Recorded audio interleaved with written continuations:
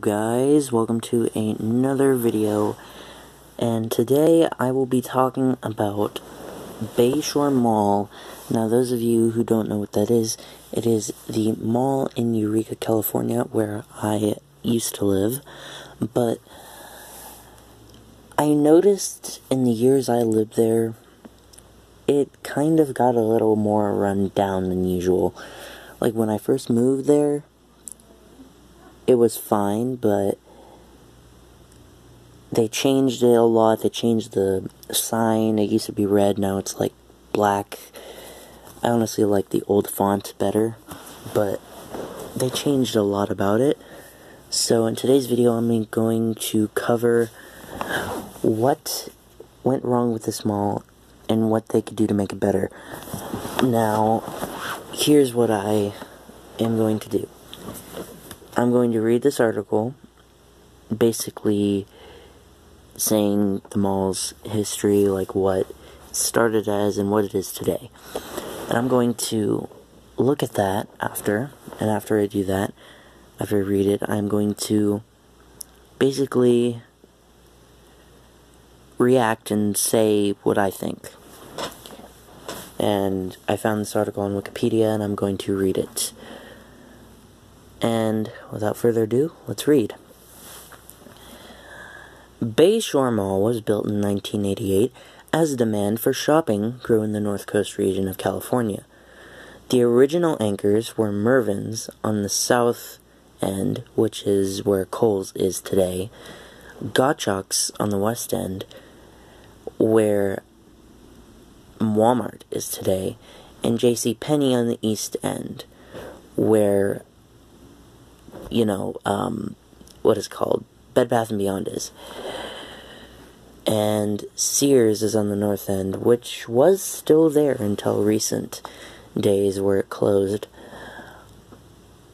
On the north end, Long Drugs also operated a store at the mall, which was closed, having been relocated to the Payless store, purchased by Long's at the Eureka Mall nearby. And most of that space was converted to Petco in 2004. In the early 2000s, JCPenney downsized into an outlet store, then left the mall entirely. Bed Bath & Beyond, along with Borders Books, came in soon after the split the anchor space. Then in late 2008, Mervyn's filed for Chapter 11 bankruptcy, and in turn closed the Eureka store. In December of that year, Gottschalk's closed in July 2009.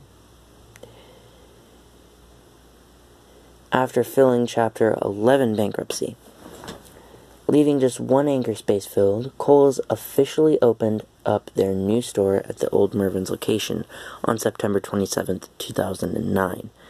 Old Navy and Gap closed before the movies, a branch of a local cinema entertainment company with other sites scattered over the region, closed in December 2009. Borders Books closed in September 2011 following bankruptcy. I'm noticing a lot of these places are going bankrupt. Now that's probably one of the issues the mall's having because of malls dying out and all of that. I still go to the mall because I just like it. I don't know. Where was I?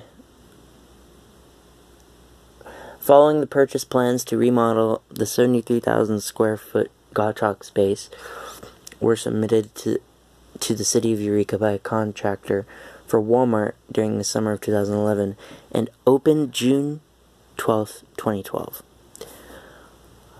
Hometown Buffet closed on December 31st, 2011, in late summer of 2013, TJ Maxx went into the mall before, where Borders had been.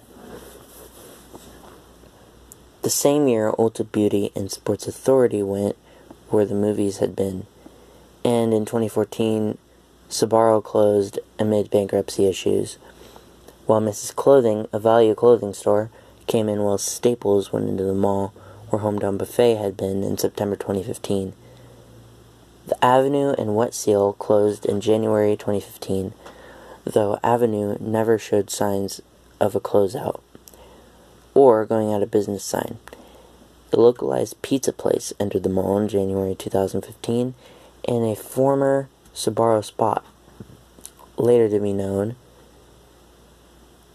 as Hot Slice Pizzeria, with a closed store, Salt Tree, going in a vacant lot, but leaving just a few weeks later, along with longtime tenant Radio Shack.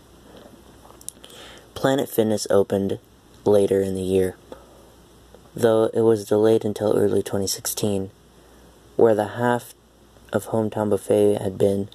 June 2016 saw Sports Authority closing after just 3 years due to the company going bankrupt in March 2017. Yeah, I'm noticing a lot of bankrupt companies were in this mall. They went bankrupt. Hot Slice Pizzeria closed, with a Mexican restaurant opening just a few weeks later in the same place. June 29th, 2019 saw the return of Old Navy, which is still there today, going where Sports Authority had been after leaving the mall in 2019. Now, this could have affected where the mall, what happened in the mall, but I'm just going to go over some backstory.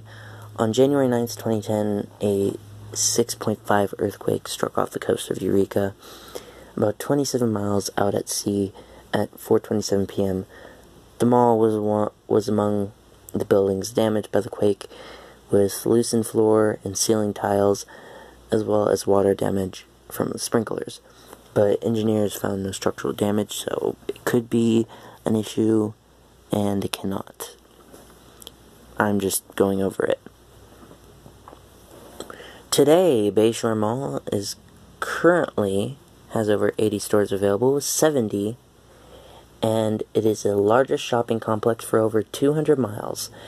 Anchor stores are Kohl's and Walmart, which opened June 13th, 2012, and TJ Maxx, which opened August 25th, 2013.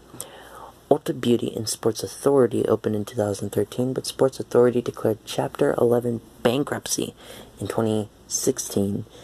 It said 2017 earlier. Yeah, Wikipedia for ya. Old Navy returned to the mall in 2019, occupying the old Sports Authority space.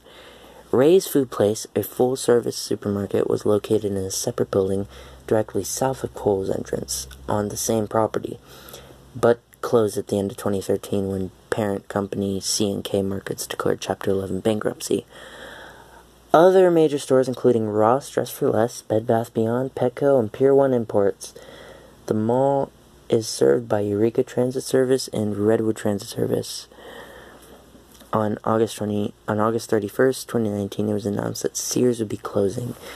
This location is part of a plan to close 85 stores nationwide. The store closed on December 1st, 2019. In January 2020, Pier 1 Imports announced it would be closing this location as part of a plan to close 400 locations nationwide. See, a lot of these locations went out of business, and it's not like we won't forget them. They still remain in our hearts. Some people like them, some people don't. I never really went into Sears, personally, but I actually only went in there once to use the bathroom, but oh man. It was one of the biggest stores in the mall, I'll tell you that much. But yeah, I mean, Bayshore Mall has come a long way. I can't wait to see what it's going to look like in the future, what's going to open. I will be moving back to Eureka in a year.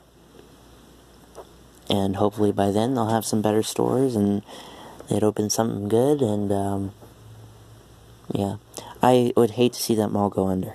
It's already going under because online businesses are taking over, and with the pandemic, it just got worse. Numbers are going down for that mall. I would love to see it come back and become the place it used to be. But anyway, guys, I hope you enjoyed this video.